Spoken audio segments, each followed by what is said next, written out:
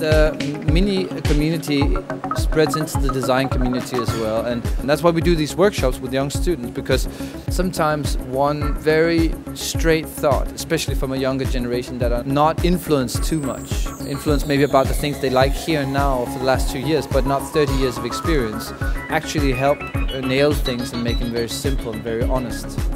And this honesty is important of these workshops that we have.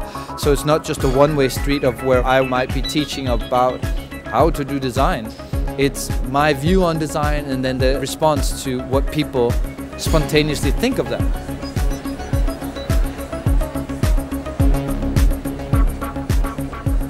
With me is Justin McGuirk, who's a design writer, critic.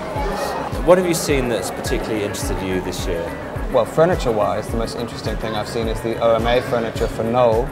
There's this incredibly kind of architect-y, but also luxurious and ridiculously expensive furniture, masquerading as kind of heavy industry. So there are these kind of leather armchairs where you can push a big red button and a hydraulic column raises you up off the ground, and marble top tables that look really conventional except for a big red button which you push and then it kind of starts to rise up off the ground.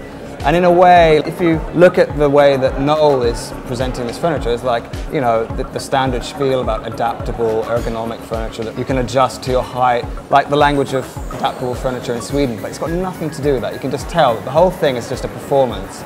And I think it's deeply nostalgic for industry. And I think it's an interesting time to launch a product like that. Here we are in Milan, where the city's industry and the country's industry is visibly in decline.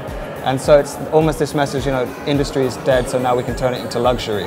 But also, it turns industry into a fetish. The piece that's getting all the attention, strangely, is this weird screen that swivels and becomes a bench and a kind of seating system, which is, I think, really interesting because it's one of those classic designs which purports to solve all these different problems, but actually solves none of them, so it's actually completely useless.